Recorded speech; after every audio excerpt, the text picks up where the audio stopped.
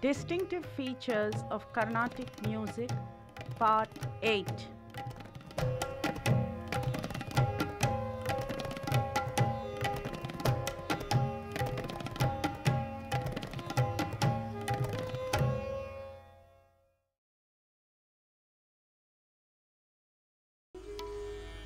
Significance of devotion. Welcome to the lecture series on Carnatic music.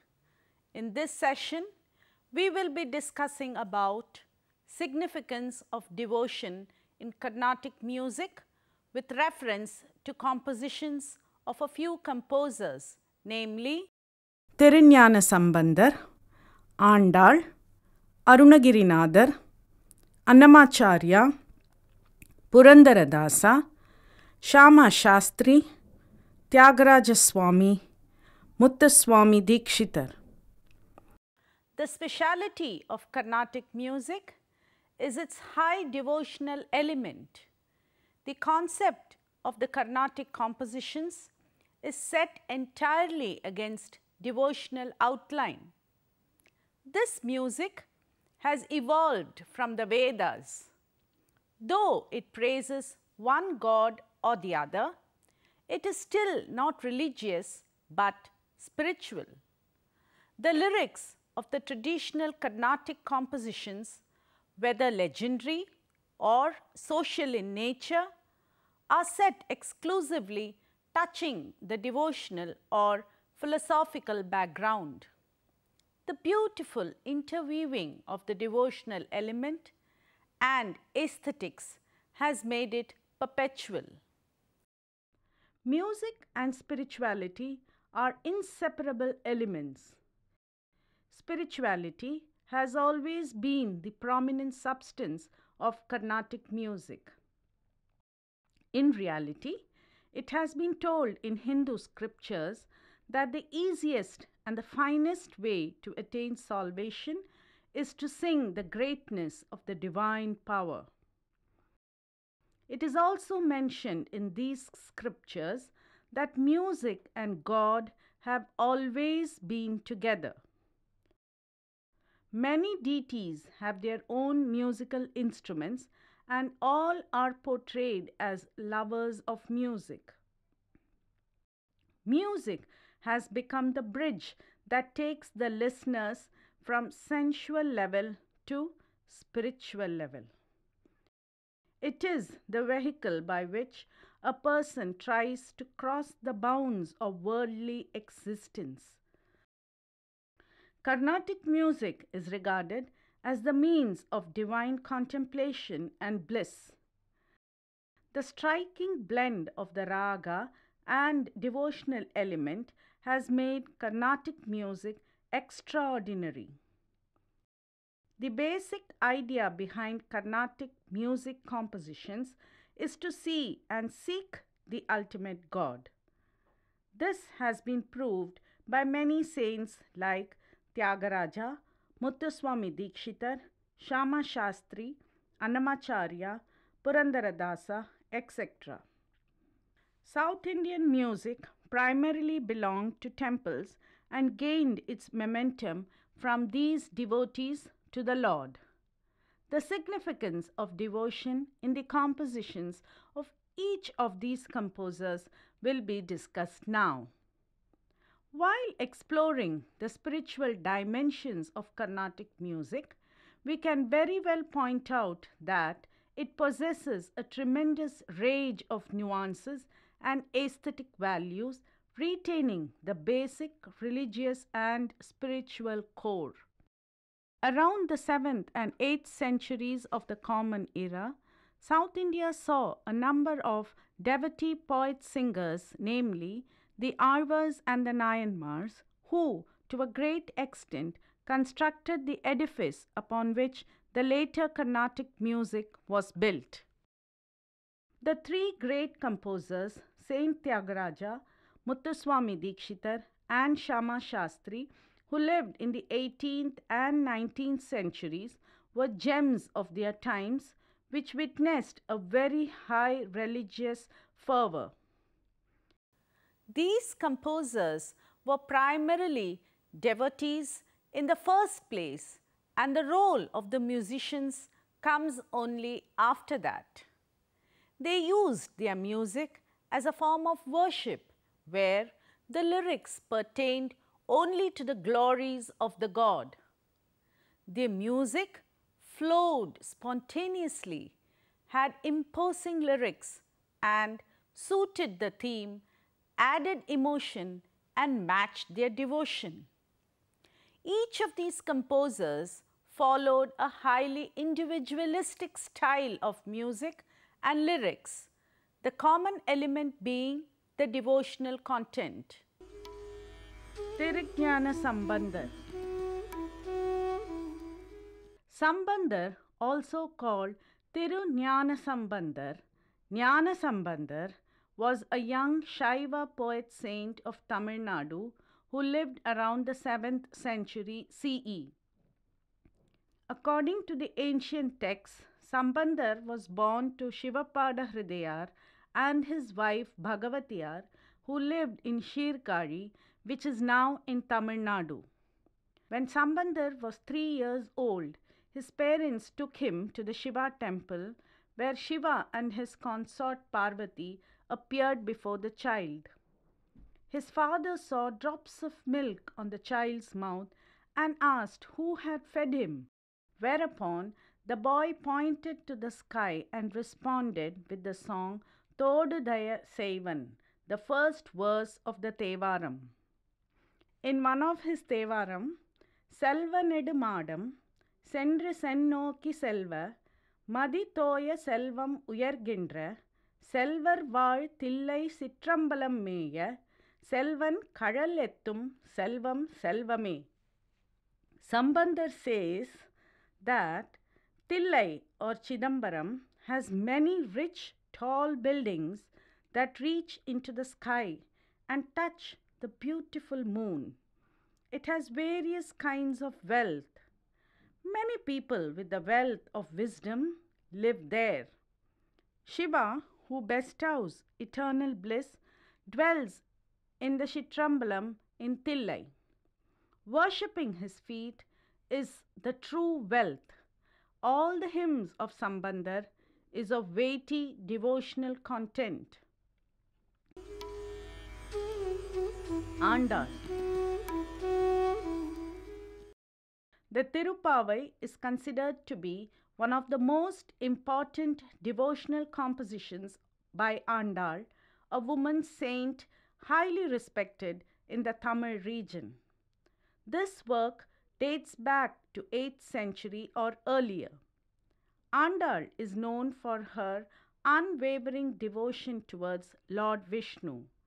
The theme of Tirupavai is that the Lord must be thought of as the most adequate fulfillment of every power and faculty in us.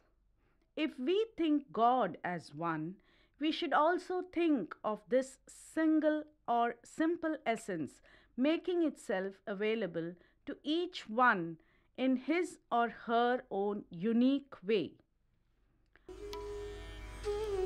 Arunagirinathar. Arunagirinathar was a Tamil poet who lived during the 15th century in Tamil Nadu. He was the creator of Tirupugal, a book of poems in Tamil in praise of the Hindu god Murugan. The Tirupugal, composed by him, consisted of 16,000 songs, of which only about 1,365 have been traced. His poems are known for their lyricism coupled with complex rhythmic structures. In Tirupugal, the literature and devotion are blended harmoniously. Tirupugal is one of the major works of medieval Tamil literature, known for its poetical and musical qualities as well as for its religious, moral, and philosophical content. The songs show the way of life of virtue and righteousness and set the tone for a new form of worship, the musical worship. In one of his Tirupugal, Sandadam Banda Todarale, Arunagirinathar exclaims that since he is constantly being chained to attachment, he is sad and weary. Instead, he is longing to chant Lord Muruga's name every day and always envisions his loving form in his mind. Annamacharya. Annamacharya is a saint composer of the 15th century and is the earliest known Indian musician to compose songs called Sankirtanas in praise of Lord Venkateshwara, the deity of seven hills in Tirumala. Annamacharya considered his compositions as floral offerings to Bhagavan Govinda. He conceived his songs in the form of devotional poetry. Music was mainly an aid to render them effectively. In the poems, he praises Venkateshwara, describes his love for him, argues and quarrels with the Lord, confesses the devotee's failures and apprehensions, and surrenders himself to Venkateshwara. Traditionally, his songs are classified into Adhyatma and Shringara Sankirtanas. Adhyatma Sankirtanas affirm the primacy of spiritual values over the purely mundane and express inevitable tension between these and oneself. The Shringara Sankirtanas express love and longing for the Lord and his surrender to him. Here, Annamacharya speaks for himself and for others who, like him, long for God. In one of his Sankirtana, Nigama Nigamanta, Annamacharya describes poignantly his helplessness of getting entangled in this mundane world and rhetorically pleads the Lord to take him towards the path of devotion. Nigama Nigamantava Nidamanohara Rupa Nigama Nigamantava Nidamanohara Rupa Nagaraja Daruda Srinarayana Nigama Nigamantava Nidamanohara Rupa Nagaraja Daruda Srinarayana Narayana, Srimanarayana, Narayana, Srimanarayana.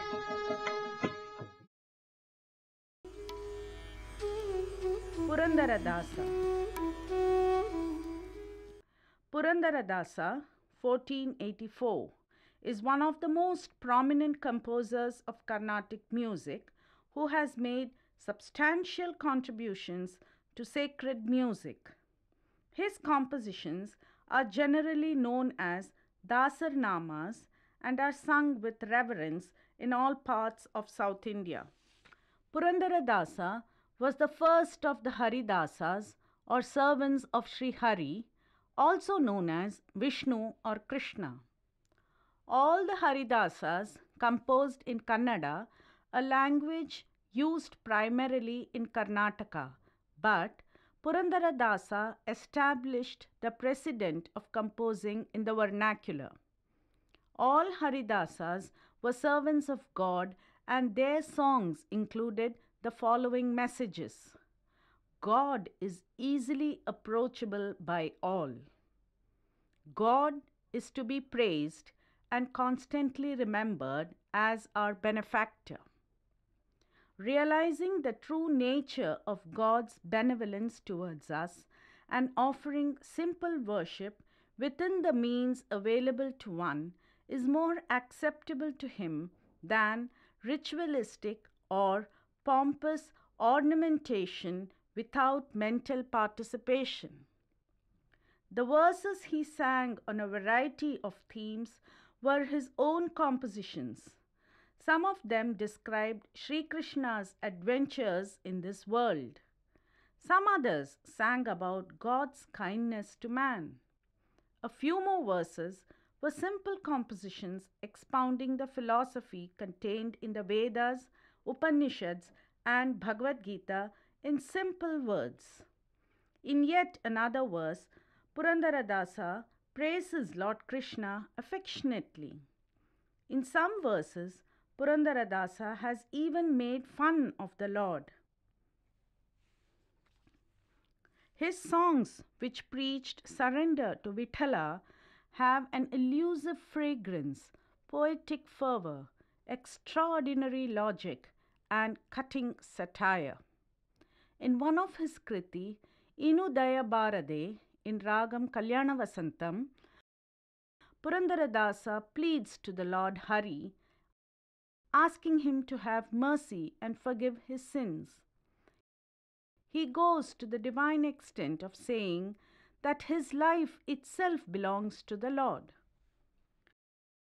Inudaya Bharade Dasana Mele Inudaya Bharade Dasana Mele Panaga Shayana Sri Parama Purusha Hariye Inudaya Bharade Dasana Shayana Sri Parama Purusha Hariye. Shama Shastri. Shama Shastri, 1762, was a more emotional composer. His lyrics are in simple language form. They show a state of total surrender to the Supreme, who is in the form of Divine Mother. He did not propagate any philosophical doctrines, but his songs reflect an unparalleled degree of emotion and devotion. His compositions are a devotional stuff with a natural pathos and tenderness of a child crying out to reach its mother. He was an intensely pious person, and his devotion to Sri Kamakshi was thoroughly genuine. He believed that he could converse directly with the goddess. Sri Kamakshi was to him a real living power who appeared before him more than once and blessed him. Shama Shastri was a Mahapurusha, a scholarly man. On sacred days, when he would sit for prayers in the peak of his devotion, tears would roll down his eyes. During those inspired moments, he lost all consciousness of mundane existence. At this time, he sang extempore many sweet, melodious songs which are always admired for their originality, richness of music, and abundance of devotion. Tyagaraja. Tyagaraja, 1767, was unique among these three composers. The Hindu epics include accounts of the various incarnations of Lord Vishnu. Tyagaraja's favorite was Rama, the hero of Ramayana. Tyagaraja sang in great bliss that he could constantly meditate on God and chant of his name. He considered worshipping God brought him happiness like no other thing in this world. The bliss of such a state cannot be described in words but can only be enjoyed. Tyagaraja sang several introspective songs in which he analyzed his own thoughts, feelings, and strengths and weaknesses. He often wondered and worried if he lived to the expectations of God and whether he would ever reach a state where the Lord would be pleased with him. Some of the songs signify a state of utter despair, where he pleads with God that however evil and unworthy he might be, the Lord has a duty to redeem the bad in the same manner he protects the good. No other composer had in such simple and appealing ways taught music as a means to salvation. In the songs of Tyagaraja, it is seen that he has brought forth the spiritual dimensions in the form of a dialogue where he converses with God and solicits divine response. Some of them are also in the form of discourses on God's glories, heightening the impermanence of human existence and worldly possessions. The songs of Tyagaraja reflect the spiritual climate of the Vedas and the Upanishads, and also the implied teachings of the epics and the Puranas. To Tyagaraja, one sure method of purging one's mind of all evil and of purifying the mind is through music, remembering God and reciting his glories. To him, music was not just a source of sweet sounds, it was a means to reach God. Tyagaraja says categorically that those who do not understand music do not qualify for salvation. He goes to the extent of saying that music itself is a form of God. Tyagaraja has conveyed his love for music through his compositions. In his composition Nadaloludai in Kalyana Vasantaragam, he explains that by becoming a lover of nada or music, we can attain the eternal bliss, and by involving ourselves entirely in music, our virtuous desires are fulfilled. Nadaloludai Brahmananda Mandave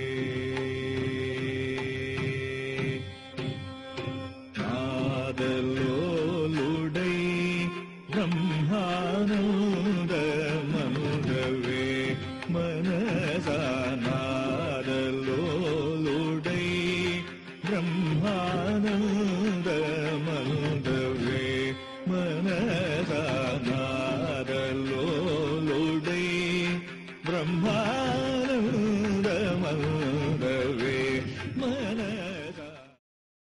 In his other composition, Raga Sudharasa in Andolika Ragam, he talks to the mind that drinking the essence of tasteful raga gives the mind enjoyment and fruitfulness.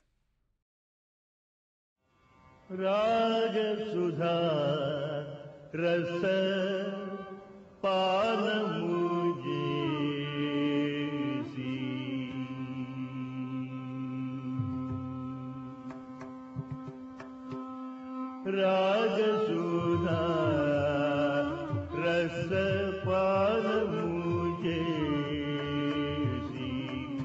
Ramanjiyolale Omanalaga Sudha. Muthuswami Dikshitar. Among the Trinity, Muthuswami Dikshitar 1775 focused less on emotion. His compositions focused more on singing the glories of the Lord housed in various temples in South India. He visited numerous holy shrines and sang about every one of the deities. Some of his compositions described the appearance of the gods. Though he sang out of devotion, the lyrics do not convey devotional meaning. However, each of his composition is unique and brilliantly crafted, and spirituality is the basic content of his whole music. His compositions are known for their depth and soulfulness of the melody. The priceless contributions of these composers have made Carnatic music a truly spiritual experience. The devotion for God is expressed through these compositions. Hence, when one listens to a concert, it is only natural to be moved by the music. Thus, music effortlessly brings together man and the divine power. In this session, we have discussed about the significance of devotion in Carnatic music, which is one of its distinctive feature. The next session will present another such feature. Thank you.